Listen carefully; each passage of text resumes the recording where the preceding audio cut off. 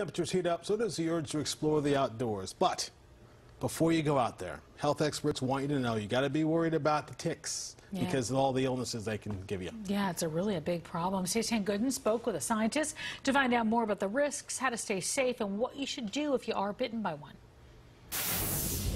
'Tis the season. Tick season, that is. And as we approach warmer months, health experts say it's crucial to be on guard. Ticks are everywhere, unfortunately, and they're little hitchhikers that could grab onto your clothes or onto your pet. Ticks are commonly found in tall grass, wooded areas, and can be carried by animals. Sandra Lee is CEO of New Jersey Labs. She says if you get bitten by one, it could lead to illnesses like Lyme disease, which can be detrimental to your health. You could eventually even become paralyzed, similar to Parkinson's disease. She says, know the signs. Symptoms can easily be confused with COVID and can result in other lifelong issues, including chronic fatigue, joint pain, arthritis, and a compromised immune system. You'll see a little bug on your skin and the head is buried underneath. It bites you and it can numb that bite. You can see this ring, bullseye ring, or a rash on your body at the bite site. According to the CDC, fewer cases of tick bites were reported by state health departments during the pandemic. However, in 2019,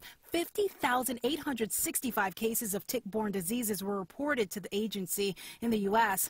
That's why health experts say prevention is key. First and foremost, you should always check your entire body. Pat yourself down, make sure that there's nothing that you feel that's abnormal. There's natural sprays that could possibly potentially prevent ticks from being attracted to you.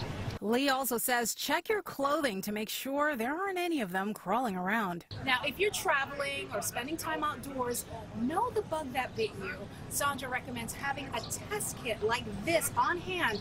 It's safe, it's easy, it's convenient, saves you time, and gives you peace of mind. This allows you to remove the tick safely.